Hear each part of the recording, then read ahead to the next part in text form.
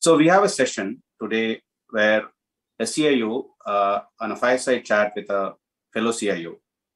So we have Dwijendra Srivastava, whom we lovingly call as a DJ, interviewing Maneesh Dangi, a rock star. About DJ. DJ is a Chief Investment Officer at Sundaram Mutual Fund. He's a CFA charter holder. He holds BTech in Textile Technology from the Technological Institute of Textiles and Sciences and a PGDM from Goa Institute of Management. He has over 2 decades of experience and with most of them in the financial services industry. Off to you, DJ.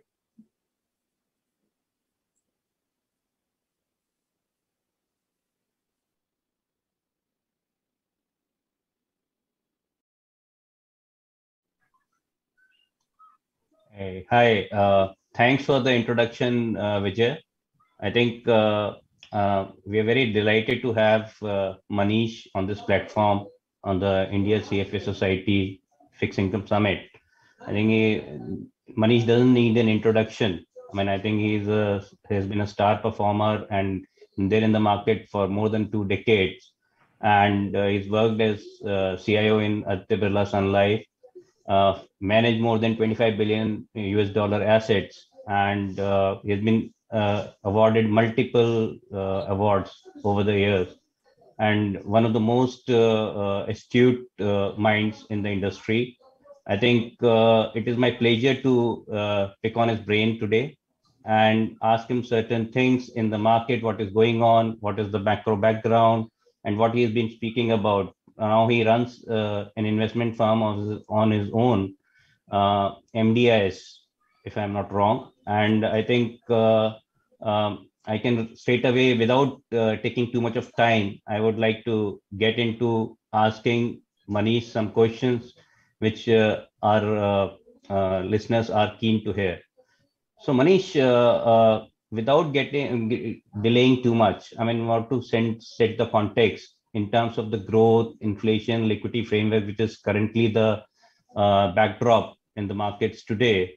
And if you look at where the growth is headed, so we've just seen that the growth is not picked up to that extent. There have been supply disruptions. Inflation is moving higher. And we have just seen the central banks globally have started pulling out the accommodation which they had provided into the market. So from that perspective, what do you see in the markets today in terms of this growth, inflation, and liquidity framework? I mean, the kind of liquidity which was pumped in post-pandemic, and it was there, always there in the market, but it was being withdrawn. This kind of liquidity which has been there in from, say, a G3 balance sheet size of close to about $29 trillion. So that kind of liquidity, when we are looking at, what do you think that how will the market let that liquidity will be liquidity withdrawn in the current context, or at some point in time that could be challenged? At this point in right now, it looks like that the central banks are having hots for the inflation currently. So clearly they are looking to withdraw the liquidity. They are looking to normalize the process, but to what extent is something which I think the street is wondering right now. Over to you, Maneesh. Yeah, thanks, DJ. Pleasure to talk to you. So I see, firstly, my prognosis for global growth is that it will mean revert to what we've seen over the last 20 years, which is you sort of, if I were to sort of adjust it to the size of the economies, the global growth would be about somewhere between 3.5% to 4%, which has been what we've seen over the last 2 decades.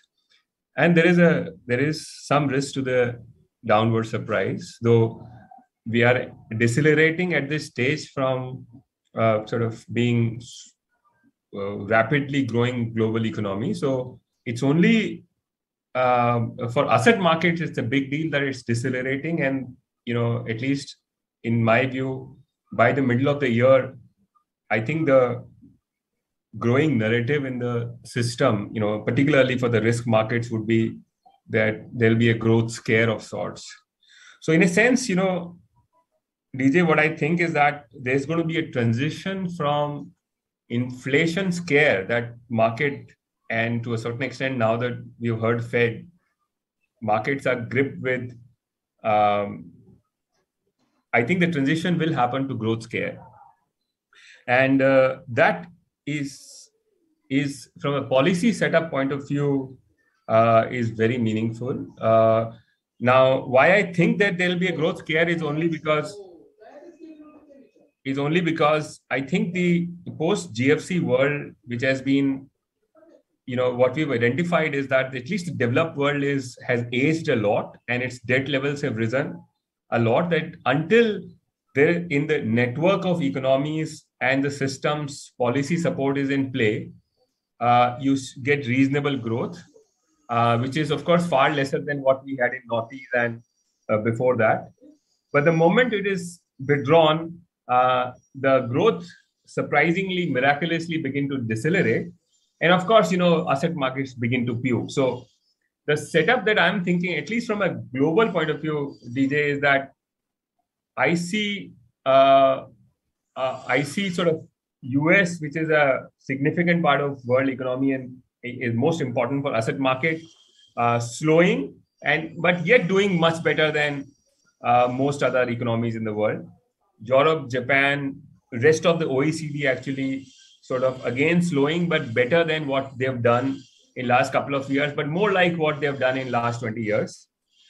And emerging market is what I think would behave, and that's my contra view to many sell-side folks who sort of have been talking up emerging markets. I think there's going to be a significant slowdown. I think emerging markets are pretty sick right now. And in absence of sort of unsatiating demand from US consumer, and in absence of exports sort of stimulus, given that they could not do a lot of fiscal stimulus and their household balance sheets are still scarred,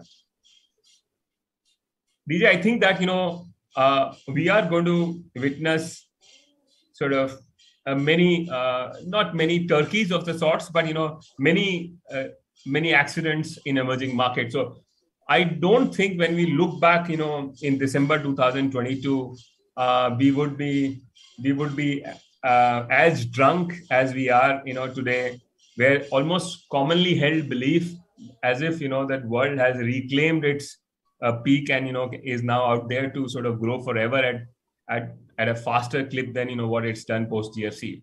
I think there's going to be a fair bit of disappointment. So, okay, I mean, I'll just pause here, but my key narrative that I am baking in that, see, in the end, in markets, you only make money if you can price the narrative of the market ahead of markets. And I think, DJ, in 3 to 6 months' time, the dominant narrative in the market is going to be slowing growth.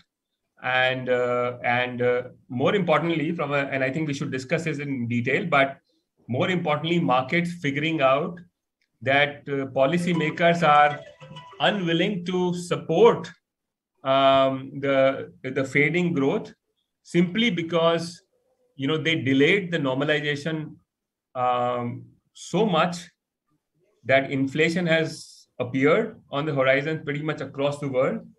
And because inflation is a lagging indicator, remember, because, while the growth will slow, inflation would continue to be there on the horizon for next 6-8 months. And that would mean that, there'll be binding constraints for central bankers, more specifically Fed, but generally across central bankers, including India, that we should discuss in detail, perhaps, that, they will not react to the fading growth, and which in a sense is a setup that I am of the view that, markets won't like. Fixed income perhaps would like, of course, which is what, the flattening curves are telling you. But equity folks won't like this, and industrial commodities won't like it. So yeah, so this is the way sort of a big picture thinking I'm having right now. So taking from what you have just spoken, Maneesh, I mean, I think you're scared that the emerging markets will not do as well as what the market is thinking right now. So that's a contra which and this is definitely the street view right now, that emerging markets are going to do well going forward, because they are going to grow faster than the developed world, and they're going to be better off going forward, and that they are less scarred because they have built up buffers into their economy, So all these things we have heard. In fact, a lot of praise on India has been heaped in terms of the forex reserves which India has built up, and it is kind of going to act like a buffer when the reversal happens. But I think, don't you think, I mean, coming to India, obviously, because we are in India and we would like to know what Indian central bank would do probably.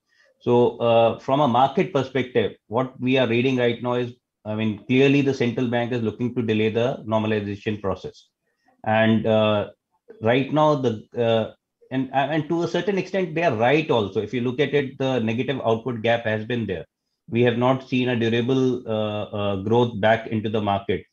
But the inflation scare is for real, no doubt about it, because we have seen the supply disruption. Whatever we can build into it. India may be looking to fight this out. I think one of the major places where India escaped, I think, would be the food buffer stock which India had.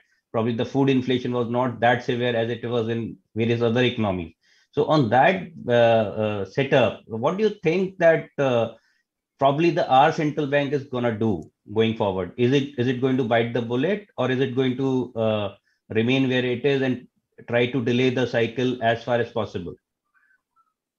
See, DJ, the problem of delaying normalization is as follows: that while it is all right if your base case plays out, but then it constrains you just in case the alternate view begins to emerge as the emergent one.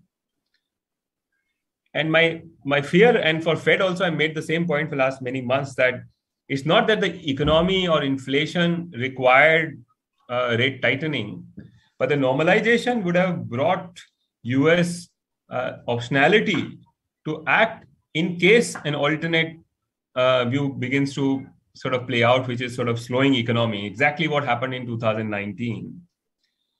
And in India too, sort of so far, so good. You know, I've been actually chairing RBI for what they've been doing, and I've been extremely critical of RBI, under the predecessor of this governor, and even under Rajan, so to say, because they were far too rigid. They imposed far too much of real rates on economy, precisely when we were going through deleveraging cycle.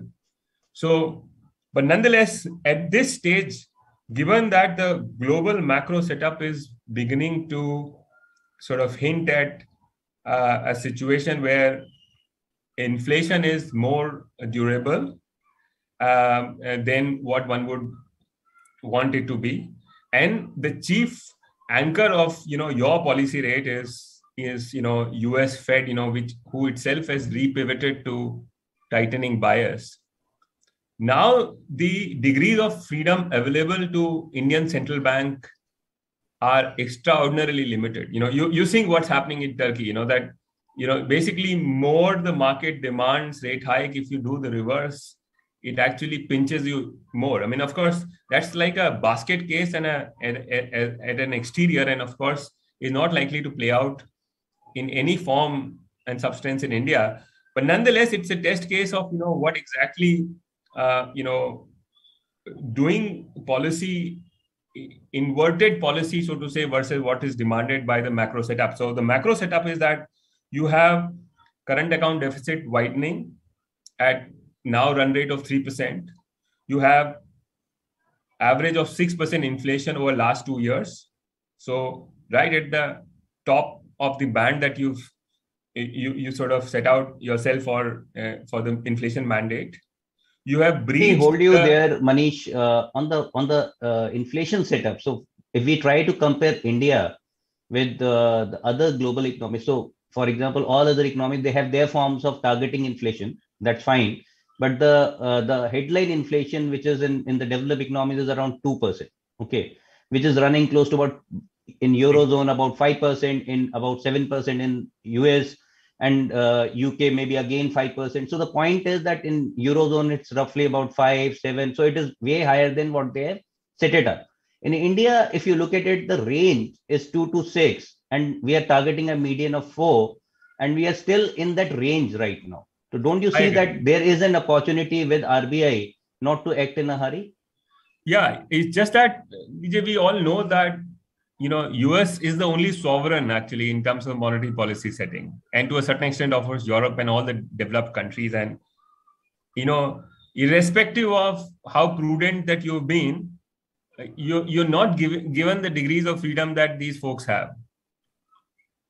And given that a very large part of risk capital, come to India from outside, the very contract that you have with the outside capital is that you shall deliver a reasonable real rate. You cannot breach it. US can breach it because it's a hegemony, right, in the monetary policy system of the world. And that perhaps is the reason why they get out of the mess as quickly as they do almost every time. Even in the GFC, they were the epicenter of the mess that they created the world, within the system, and yet they got out of it pretty quickly, and you had a double dip in India and Europe and so on and so forth, right? So, what gets them and secures them something is something else altogether, and we don't have those degrees of freedom. We have to get aligned, otherwise, external capital will begin to desert us. Also, as I said, at the current level of rates, it's not like China, where the economy is able to sort of supply services and goods to its people and yet sort of export it out to the world. So in a sense, at lowish rate, China and many ASEANs are actually exporting capital. Whereas what has played out in India is that in the last 2 years, we have had a sustained rise in current account deficit, now hitting a 3% CAD. So in a sense, we are starting to become a big importer of capital again in a substantial manner, even for our livelihoods of the sorts. Okay. So about 0.5% current account deficit swinging to 3% is essentially what? It's basically that, we are consuming about 3% more. Okay. And on that account, about 2.5%. 2.5% more than what we were doing 1.5 years ago. So to that extent, the degrees of freedom are limited to our policy setting. We will have to, otherwise, DJ, you remember 2011-13, that Subbarao's regime also depressed the real rate in the fear that, GFC had played out, and that was once in a century crisis, and India needed to heal, and therefore they kept the rates too low for long. Very quickly, it transformed itself into a CAD crisis for us, resulting in we becoming the fragile five in 2013, isn't it? So now the key learning of 2009-11 episode is as follows, as far as the country is concerned. Never run large fiscal sort of deficits, because if you do and stimulate the economy excessively, there is no unwind possible for you. Always, like in 80s and 90s and 2008s, it always converts into BOP crisis for our country. Don't do that. And second thing is, in 2009-11, another learning that we had is that do not depress rates for too long, at least relative to our cousins, especially emerging markets, if not the DMs, because if you do that, it will convert into a currency crisis for you. So which is why I think, while all the points that you said, then, see, a rich man can afford a lot of sins. Poor can't. Unfortunately, we are poor in the global setup that we live in. We, as I said, and the cost of repeating it, sounding repetitive, we do not have the sovereignty over our monetary policy. On that count, we just wanted to ask, so what views you hold on the index inclusion? So when I'm bringing that point out here, because it is very relevant at this point in time, because both in terms of the liquidity, what RBI could do. So what is also your thoughts on in terms of, so there has been a lot of sell side report which say that $30-40 billion will be attracted once the index inclusion happens. That kind of money is the gap which we are seeing. So probably this money also a corollary to that would be that we never run in the past also, as you are pointing about to history and you are taking a leaf out of the history books from the monetary perspective. So the point is that even in India, if you look at it, whenever we run fiscal deficit, higher fiscal deficit, they don't go away immediately. So we have started running a higher fiscal deficit at about almost 7%. in this fiscal. Probably it will remain there for some time. It will maybe in a percentage band here and there. And running that kind of a high fiscal deficit, obviously, which means that a huge amount of inflation scare could happen going forward. So, I think that is something which comes to my mind when what you have been speaking about. Also, to put in that context, could you also talk about that? What you think will be a primary supply from the government of India to these foreign bondholders? Probably, if they look to invest, or are they already invested to a certain extent, or are they looking to they will underweight India, or what are your thoughts on that? See, DJ, again, the two things, we have stopped getting money from Firangis in fixed income market for 5-6 years. Money doesn't come to us anymore. The day the currency play stopped, we stopped getting money. Okay, because India intrinsically does not offer high real yield, less so even today. India has fiscal dominance as far as its rate architecture is concerned, that there is far too much supply. So therefore, the space for major rally in bond markets, even in an ugly growth setup, is somewhat limited and in short windows. Because you've been there in the market for long enough, wonderful years that we used to have during 2001, 2, 3, how quickly and for how long rates will continue to rally. And, we were all drunk, enjoying the big rallies that we had. It's been very long that we don't have any more such rallies. And there are reasons for it. But then, Firangis still used to come in India until 2014-15 because India provided because of our currency mismanagement, we provided opportunities of squeezes, okay, and a quick buck. Sometimes because invariably the rate play also has embedded currency play in it. And if you think that there is a big tide of money coming your shore, it would result in a relatively, RBI under Subbarao and many others used to be that, okay, money is coming in, let the currency float on its own, almost ideologically. And that resulted in a lot of arbitrage flow coming in the country, not just to play rates, but also intrinsically play currency. That doesn't happen anymore after 2015-16. So we've sort of learned that trick that we don't want it.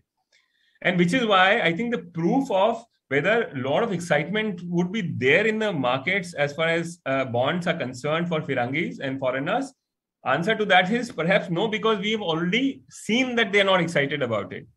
There is something inherently wrong in our market systems that does not attract, that attracts a lot of equity, but does not attract, participation on the bond side.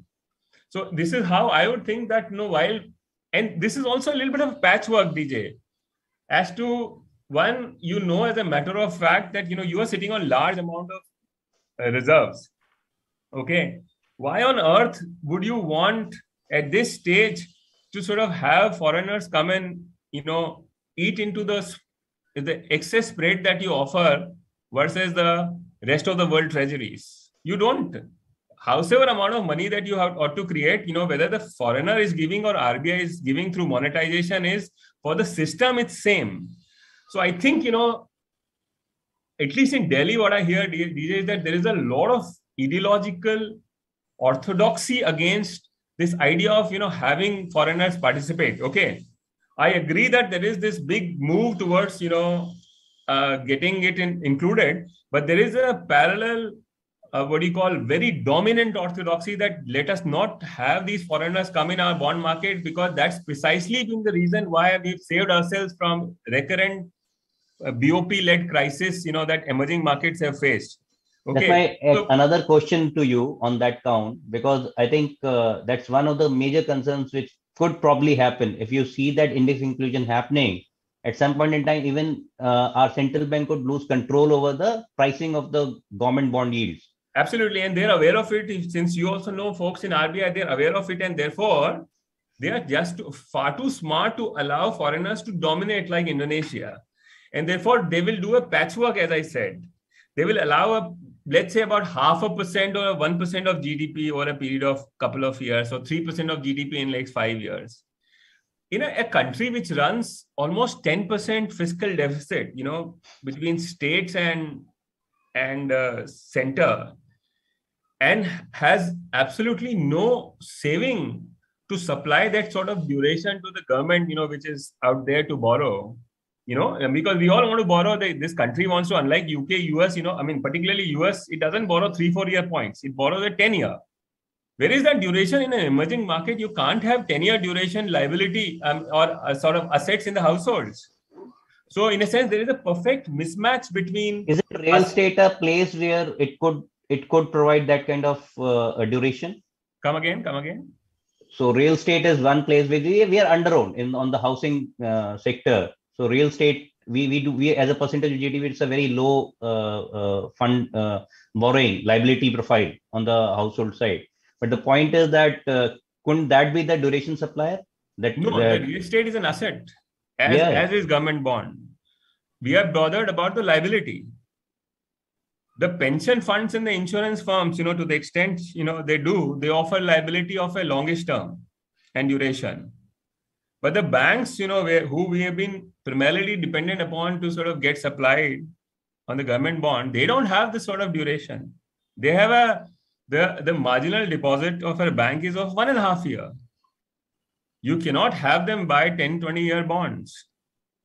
And if you have, then you ought to give them the HTM protection. Okay. But then we are getting into the territory that, we wanted to get rid of, which is called banking reform. That, okay, let only LCR, which is that the boards decide what to do in terms of asset allocation and management of liquidity instead of SLR, which is a very archaic idea. So to that extent, I think India traditionally has been stuck in this fiscal mess. Origin of that is in 1980s. Unfortunately, nothing much. Of course, pandemic, you couldn't have done much. And one has to actually applaud the government to the extent that they turned out to be as conservative as they were. Few in the world actually turned out to be as conservative in terms of fiscal play. Again, because the ideas of both 80s, 90s, and most importantly, 2008's crisis outcome was stitched on their mind, and which is why they didn't go for a full fiscal play. So, in nutshell, in substance, what I think is that the supply is so dominant that the rates in India, unfortunately, are not growth plays. They are fiscal plays. And intermittently, when growth becomes so ugly that central bank has no alternative but to actually interfere in the rate markets by doing direct purchases, is when rate markets react. So Indian rate market is perhaps the last one to react. And therefore, which is perhaps the reason why since 2015, the arbitragers don't come to India anymore, because, they know that, okay, pehle US mein bana lenge paisa. Uske baad mein central bank will wake up here. They'll come and interfere in the markets, do lots of wormhole. First, people will be dismissive of it. And then eventually, when they sort of pile on it is when we will also enter, make quick buck and get out. But that's a very short window of play, so to say. Okay, I think let's change tracks now and understand from you about the credit markets. Credit markets in India are quite, so people have been dismissive about the credit markets. If you from an investment perspective also, people haven't had a very good experience, particularly in the mutual fund space. We had seen that some credit events caused the dislocation of the market. And because of that, the investors just turned their back onto the credit products. So from that perspective, I have two questions for you. One question is obviously that, is MF platform a good platform to do credit when there are many other platforms available to do credit? That is number one. The other question is that what is from your perspective, or how do you see the credit markets or credit play in India going forward? And obviously it is likely to develop, but how fast? That's my question. So this again before you answer on that, the other point is that we have clearly seen, even in this cycle also, we have clearly seen that AAAs have benefited. Okay, we have not seen the benefit of these rates or the liquidity, which is so huge into the system, did not finally go down to the lower rated ones. So even if you say AAA, AA plus could have probably benefited, but like AA minus onwards, we couldn't see any benefit occurring to that extent where the rate cycle had delivered and the transmission was much poorer on the AA minus and below. So that's something which is the place where it's most needed. So I mean, I think that's the question which I have for you. So DJ, I mean, if once we begin to think of credit, it invariably we're talking of AA and below, So the problem of that space is that it is one inherently illiquid. But that is true for all financial instruments. The problem of all financial instruments, you and I know, is that while they offer this idea of liquidity exists in financial instrument, but that is only when you only want to liquidate and you're not part of the system which in entirety wants to liquidate. Moment the whole of system wants to liquidate something, the liquidity disappears. Walls go up and bid-ask widen and liquidities disappear. And which is why you see these drawdowns in equity markets, bond markets, credit markets recurrently in across sort of territories. So firstly, the problem with anything such as credit is that it's a financial instrument and it is bound to be extraordinarily liquid every time systemic crisis plays out. Now in credit, there is another problem. And that, and I'll get to the answer as to what can MF do this. But then there is another problem that refinancing risk for an inferior credit, which is BBB and A's, converts into business risk every time systemic crisis plays out. Now, that's an important thing to understand. That doesn't play out in equity because it's a residual claim. So no one bothers if the stock is down by 90%, you cannot present the claim to the balance sheet. But in credit, the balance sheet is presented with a claim that I want my money back precisely when our balance sheet is run out of money for covenants and for a variety of reasons. And therefore, in that setup, no one else is wanting to refinance you. And therefore, refinance itself converts into business risk. And which is why, we've seen many firms which had very low leverage actually turning themselves into, or becoming bankrupt of sorts. Because in 2018-20, there was no one out there to refinance. So these are the two big things. One, the financial instruments per se are illiquid because they sort of offer something that they cannot offer. They can only offer liquidity for personal emergency, not for the systemic emergency, so to say. Whereas most of the withdrawals from financial instrument happen when there are systemic emergencies, like GFCs, like COVID. That's when everyone wants to get out, but they can't offer. And second is that it happens in equity, but it does not affect the balance sheet of the firm, but it does affect the balance sheet of firm in the case of credit because the refinance risk or the claims on the balance sheet convert themselves into business risk.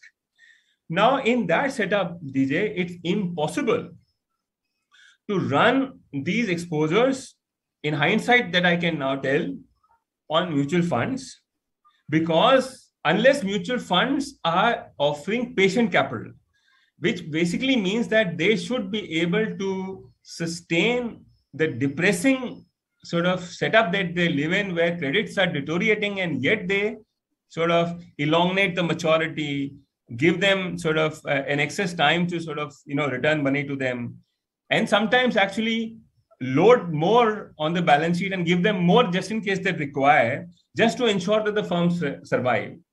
All of these perhaps were possible with the PSU banks, were much less possible in private banks, and now in entirety not possible. And with mutual fund, it's almost impossible.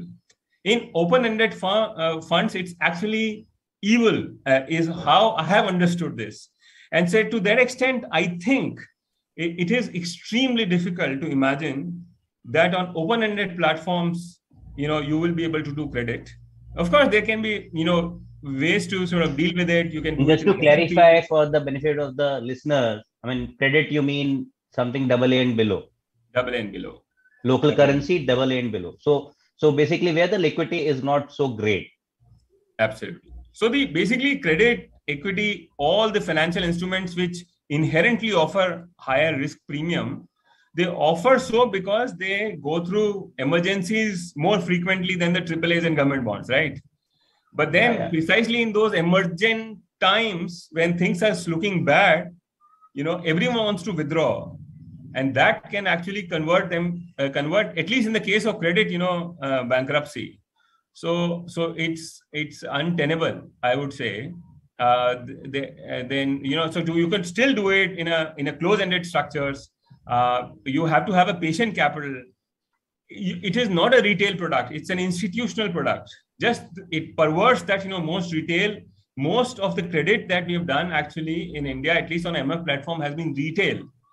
It is actually purely institutional stuff, which perhaps would understand that, okay, in this setup, we need not withdraw money because, see, if everyone is patient enough, you very likely that credit would deliver reasonable return.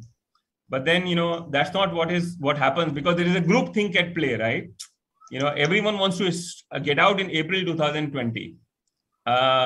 And which sort of leads to, and then same thing plays out in banks also, by the way, because banks are offering the same, are inherently ALM plays. That pretty much large part of deposits, given that everyone now sort of claims to have 50-60% CASA, that what does it mean? It basically is that, banks' balance sheets are so lopsided that without a central bank put, no bank, irrespective of its governance and risk policies, can survive for long. Because you would meet some accident. It can be endogenous or exogenous to your balance sheet, but you would meet. And that means that you would blow up.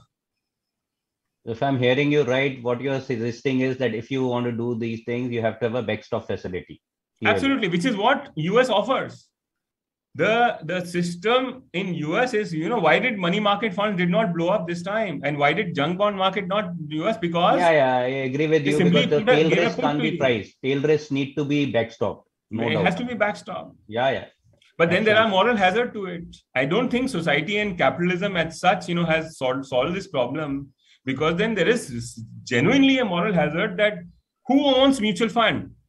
Most of the mutual funds and most of the sort of bonds are owned by 1%ers. And who owns government and these finances is actually the whole of the country and people, and invariably average and poor man. Why should he backstop you? Which is perhaps why the capitalism will have to eventually solve this by ensuring that, you can't make the obscene money that you make in financial setups, banks or otherwise. So, I think again, going on to the other question, which I have for you. So, what's your view on the macro investing, which you are now taken up as a profession post your leaving your fixed income role? So, what are you currently? What is this? What is the thought process behind this? And what is actually macro forecasting and investing based on macro forecasting is, I think, a very small area as of now. I mean, I've not heard about it too much. I think it is more to do with the asset allocation kind of thing. I mean, I don't know. So I would like to know more about it. Yeah, I mean, I lest it becomes a marketing platform for me, I'll try and limit it in just 1 minute. Sure. In essence, DJ, what I'm setting out to do is that rates, policies, currencies, commodities, all of them are actually tools to understand the broad framework that we live in. And if you have a grip of all the markets, including the policy biases, you are perhaps better positioned to take the incremental bet on your portfolio. Now, the way I do it, of course, for myself, DJ, is that I play markets, across from equities to bonds to currency, and try and sort of optimize returns for myself. So only with big drawdowns when I see, like in 2009, 13 and 20, I sort of enter equities because I look at equity, one, not as a firm, but as a collection of firms, and in aggregate, the kind of equity risk premiums that the markets in aggregate offer. If they turn cheap, I try and get in, especially in a setup which is reflationary, where the policymakers are supporting it. The day it sort of becomes expensive, as it has become today, for the last 3 months, I've been arguing this. When it becomes expensive, exit and sit on sidelines, sort of waste time in cash or stuff like that. And then, when policymakers are on the other side, which basically in an inflationary setup and the rates head higher, basically plow your money in interest rates, which is long bonds and stuff like that. And because they turned out to be negative beta when inflation is high and, equity markets begin to melt because they get surprised on the policy side, because policy is trying to tame the growth and inflation both together. They get surprised, and in the late cycle, equities fall, and that is precisely when you actually make money in bonds. So in a utopian world, and I'm not offering that to anyone that this is possible, but in a utopian world, there'll be no year you will not make a lot of money, But that is what my ask is, that, I should, in some sense, 60, 70, 80% of that I should be able to do, which is play bonds, equity, currencies through the cycle and try and optimize returns. But the main objective, DJ, of mine in a macro investing is that somehow I need to ensure that my capital does not experience the drawdown that equity is used to, which is every 5th or 10th year, it has 30, 40, 50% drawdowns. I believe that there are symptoms available to all of us who understand macro well, that if we exit positions ahead of those points, we will experience we won't experience much of drawdown. And that is how we will be able to size our positions significantly in the beginning of next cycle, when the policies becomes more stimulative and valuations are cheap. So that's what I'm doing it for myself. I've done it for myself, frankly, over the last 15, 16 years. And I'm hoping to sort of replicate this. It's not an unusual thing to do, by the way. While in India, there is this lot of fanfare of bottom-up investing. I think globally, macro investing is pretty sort of popular.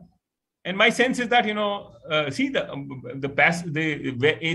it's becoming almost negligible probability of outperforming markets through bottom-up investing on large platforms.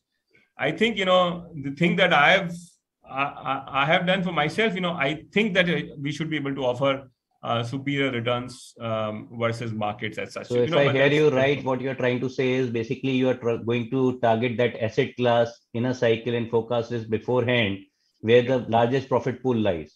That's what you are essentially saying. In some sense, yes, absolutely. Yeah. Okay. That's a very good thing to do. Again, in a utopian world, I think I would love to do that with my money. Let's see. Okay. And you say that you have already made that. I'll soon be taking money from people such as you. So expect no. Expect a call. I didn't mean that. Okay. So I mean, other thing which I have in mind is that we have seen this social media investing also catching up quite a bit. Okay, now a lot of people are there on the social media. They are putting their views out there, and people are following them. I mean, how do you see the investment future, even for everywhere we are looking at it? That even in bonds, it's a more prominent in esoteric. Asset class. Okay, even if you call that as an asset class, I don't know whether you want to call it as an asset class or not, because I only technically feel that it is a means of transmitting money. Okay, but anyways, there are people who are putting money there in cryptos. Okay, which is they're being influenced by the social media quite a bit. Similarly, on the equities also, Reddit platform, we have read so much about it. Okay, so this social media influencing particularly the youngsters. Okay, where they are putting money because probably they have not made money. If you look at it, they did not get a chance to make money. And because of that, is it a way of making obscene amount of money? Is that something which is happening, or what is your thought on that social media investing, or is it going to continue, or what is the future of social media investing? social media industry. I mean, I sort of think of Twitter and stuff like that, is basically they're like malls. I mean, when you go to a mall, there are a lot of shops. Everyone is actually telling you that buy my shoes and clothes because they are the best. You ought to listen to them and you ask them 5 questions as to why your shoes are better than the next shop. But, precisely our heuristics are not that, just because the shopkeeper is telling you that his shoes are the best, you end up buying that only. You ask the next guy and say, no, it looks more expensive. Can you give me a little better price and so on and so forth. So it's like Twitter and LinkedIn and stuff like that there are like, view shops. Okay. And they're all selling their views, They appear to be selling it view. I mean, you have to be careful because they're selling it for free. Okay. So this is why you should be alerted. Imagine you go to a mall and say that you have jute leke jao free mein. You will think 20 times ki nahi lene ka hai. We rukte hain, sochte hain, kya ho raha exactly. You ask the setup first. Boss, what is the small print there? Okay. So I think I just love this disintermediation where so many people and my favorites are all there on social media. And actually, it's unbelievable that I can actually listen to the greats without getting disintermediated by TV channels and anchors. This is absolutely amazing thing. It's never happened in the past. Imagine Buddha and Mahavir would have been there telling on Twitter that aisa karo meditation. This is the greatest good, at least as far as I am concerned, I've experienced. And yet I have to tell you that, who is exactly the Buddha? Because there are a million Buddhas claiming themselves to be Buddha. That filtration process has to be in place, with you. So as it is, right, DJ, it's in the end, there are a lot of view shops. You ought to be careful about picking the right shops, who to rely. The best that social media offers actually is not the comment by the great, but actually the guy who's questioning it again. And when the two greats actually sort of fight with each other on Twitter or LinkedIn or wherever, that is the best setup. That's where the truth can be extracted, in my view. So this is unbelievable good, but double-edged. And the gullible would actually lose money, but they always lose money in this form or other. They will always lose money. So it's not a new thing. Okay. So the other question which I have for you, Maneesh, is about the regulations which are hitting the mutual fund industry. We have seen so many of regulations which have come in. I mean, by the time you would have also left, there were many which were in place, and now more and more have come in. So, I mean, the plethora of regulations which have come in, do you think so? From a ideological perspective, I have this question in the sense that India is, again, as you said, we are a poor country. Okay, do we have the means? So there are certain regulations which need to be there, definitely, but there are certain regulations which are costly, which are mundane. So do you think that we are at the right economic cycle to have all the regulations all the time? And you must have read all the regulations. You must be up to them. One of the things which again extension to this question, probably a specific one to this regulation, is that something like corporate bond market liquidity is something which we have. It's a kind of a chimera which we have seen. We have not achieved that corporate bond market liquidity. Can it happen by regulations, or do you think that it will take its due course and liquidity will happen over a period of time? So these are my questions. Over to you, Maneesh. No, corporate market liquidity is like enlightenment. It's good to have, but it never happens anywhere, almost anywhere. So it's, in a sense, see the problem, as I said, in the beginning, I made this point that intrinsic in a corporate bond, particularly of a lower quality ones, is that the refinance risk and business risk cannot be separated. Their intermingling happens there, which inherently makes corporate bonds much riskier in lower rated ones than what they are. Okay, especially in the bond format. In loan format, it doesn't, and which is why Europe's experience and with respect to this has been different than that of US, which has gone through bond crisis so many times. Of course, now it's same everywhere. So my sense is that this is something that we all love to have, because this is how to parcel credit risk and distribute it. But then, it's not possible, in my view, because of the reasons that I mentioned. So, and can regulation help this? Of course, what is India's corporate bond market? It's primarily PSU bonds. Now that's not corporate bond. That's pretty much government bonds. There is no corporate bond market in India. All the claims that there is a corporate bond market liquidity development is essentially hiding the very truth that, what's being liquid today. And how it anchors all the participants is important, right? It anchors all the participants to the extent to wherever the liquidity lies is where the franchises, sit. So all the mutual funds have become pretty much PSU bond shops. Okay. So in a sense, we all are in the same party now. And basically the very thing which what requires liquidity, bond market, is we all are ready to say no to that in any case. So which is why a lot of shops have come up, which are actually now offering the credit directly to the individual balance sheet. It's a tragedy. People ought to understand this. The only way you can extract good from the credit is when you have participation in many of them together as a portfolio, irrespective of what you know of the firm. Owning 1 or 2 or 3 or 5 or 10 firm in a portfolio, especially in credit, it is catastrophic. It does not sit with the very idea of how financial instruments behave. So in a sense, when we shut the shops in open-ended mutual fund platform, the steam now is being passed on to the individual investors directly.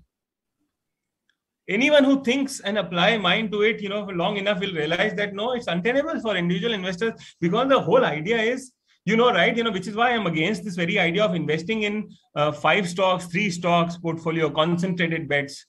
Markets offer to you, DJ, and it, of course, but to everyone, markets offer to you is that it will offer risk premium if you invest in markets. It does not offer the same if you invest in a company. The risk of ruin or risk of catastrophe is so outsized, disproportionate to the returns that you will get, that it makes no rational sense to invest in a company, irrespective of your view on that. So equity markets offer risk premium only when you invest in markets, which is like 50 companies, 60 companies, relatively uncorrelated portfolio. That is when you extract out 5-6%. So it's the same thing. Credit's kurtosis is even higher. So the fat tails on both sides are so thick are so frequent that invariably every 3rd or 5th year you will meet with an accident where if you're having only 5 names in a portfolio and one blows up, it's over. Your 10 years, 15 years of excess spread have gone.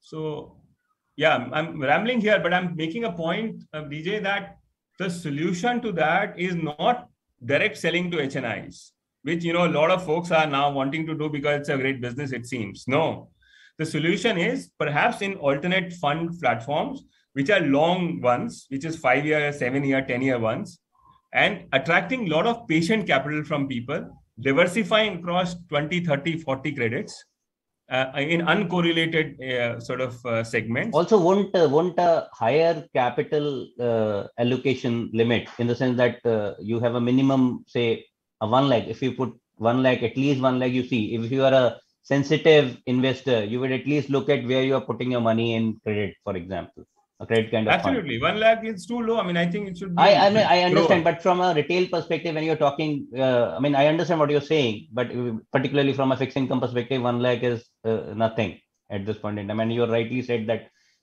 it is mostly owned by HNIs, ultra HNIs, if you look at it. Yeah. No, I only want retail investor, because there is something called equity. See, what is credit? Credit is a bridge between high-rated bonds and residual exposure of equity. It's a bridge. Okay. So only for sophisticated investors, when they want to ladder it, that, okay, some equity, some midpoint, some PSUs, and so on and so forth. for an average investor, I think the best course of action will be simply do the barbell of what you call fixed income AAA. Manish, I have to butt in here. Sorry, but I think we are running out of time. So I'll just take some questions fast from our members, okay, and see what you have to answer on that. Given the fact this question comes from Ravi Parekh, given the fact the US bond market is witnessing high volatility with spikes in short-term yield and decline in long-term yield, the yield curve is flattening. What are predictions on the US 10-2-year spreads, which has declined significantly in the last 6 months? And at this rate, we are staring at an inversion in the next 6 months. Do you predict an inversion in the US given Brazil is already inverted? If yes, what could be the repercussion on the global and the Indian equity markets? I mean, generally inverted yield curves, especially in US and developed market, more specifically US, a hint at problem ahead for you as far as your economic growth is concerned. And invariably, that's not good for risk assets. So what is surprising is that even before Fed has begun to tighten, the curves have actually flatlined. And that basically suggests that markets confidence, especially bond market, which one must trust, more than any other market. Bond market's confidence on global growth and US growth is not quite much. Low. Yeah. Okay. The other question comes from Mr. Raj Tanna. Do you use shorting techniques to express negative views in macro investing? No, I mean, one key lesson, again, people who understand math and financial markets will understand that shorting real assets, particularly equity, should never be done. Because hypothetically, at least, equity price can go up infinitely. At least it can go to the extent that it will make you bankrupt. Whereas the downside is only zero. So to that extent, on assets such as this, which has inherently, expansionary assets, so to say, because earnings help them expand, one shouldn't short. The opposite is the case with bond. That bond is a reasonable shorting asset class because, especially in India, is more often than not that, bonds will actually sell.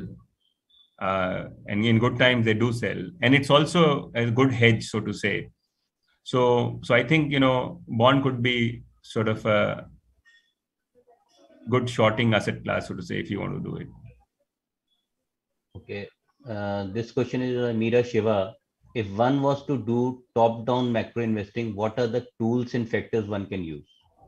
Yeah, give me a call on this. But yeah, I mean, so I've put out some sort of stuff outside, but I keep writing on, I have a Substack and I have LinkedIn and stuff like that. So over next 8, 10 months, 12 months, I'll put out pretty much the whole framework out, everything that I do, but in a format that people can read instead of longish format. But yeah, basically, every tool that I use, I sort of want to put it out in public domain so that, there can be argument on both sides so that I myself can improvise.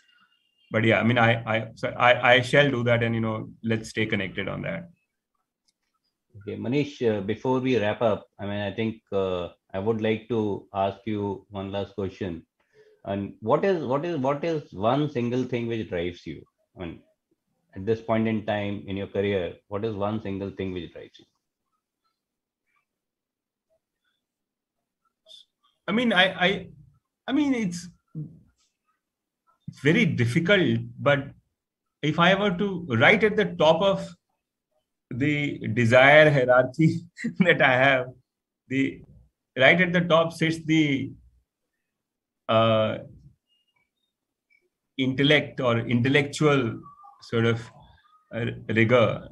I mean, if I would rather be Nietzsche than Bill Gates, and I'm so much far from both that the distance seems same. So yeah, I mean, it's sort of intellectual rigor and can I build ideas of world, in my own way, instead of simply being copycat, applying, science of science to investing and investing to science, and it's sort of mid-lane sort. So yeah, I mean, that's what I think, drive me. I mean, it's fun to speculate on everything in the world. I think a monotonous world doesn't serve well to anybody. I think that's true. That's true. So, I mean, I think in the wrap up, what I got from just to wrap up what Maneesh was saying, if I'm right, Manish, you can correct me in between if I'm conveying any of your views wrong. I mean, what I think is Maneesh is negative on equities at this point in time. He's looking at even on bonds. It looks like Maneesh is not positive because he thinks that policymakers will be against bonds in some time, and they will have to act sooner than later. That's what it looks like. And I because of paucity of time, I couldn't get a currency view. But I think again he said that currency is strongly intertwined with the interest rate outlook. So clearly, what we are going to see is some amount of weakness in the rupee, clearly because of the supply-demand deficit. This is what I think I could get from Manish's indirect view on the currency as well. It is just a point, I think, people make this point that cash is trash, far too often, and people don't understand, only people who know markets well understand that it's unfortunate that it's being popularized by many.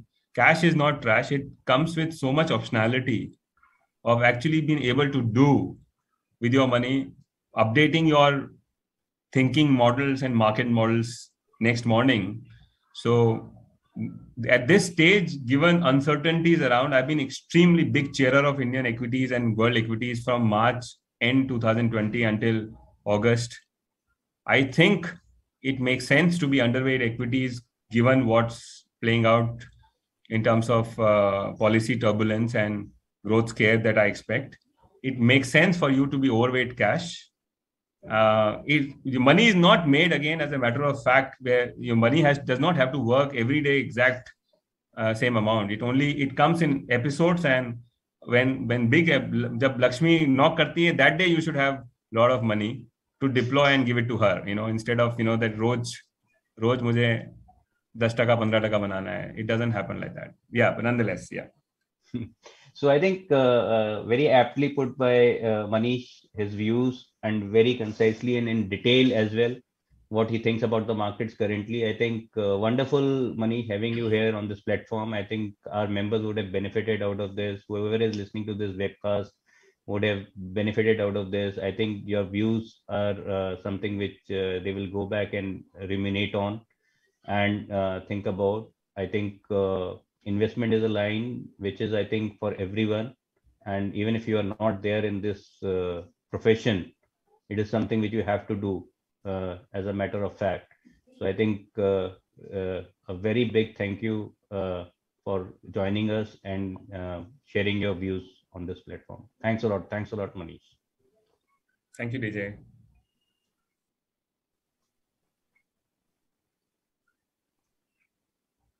Over to you, Vijay. Vijay, you are on mute, Vijay.